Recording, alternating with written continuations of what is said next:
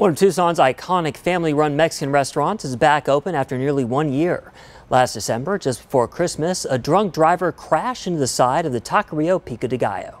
The community has been so awesome. We're very grateful to them. They kept us busy throughout the process.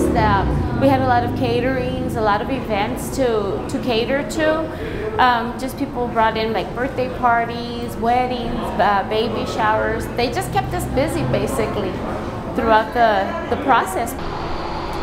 And thanks to generous donations from the community, they were able to raise thousands of dollars just days after the accident. And over the weekend, they were able to open their doors once again.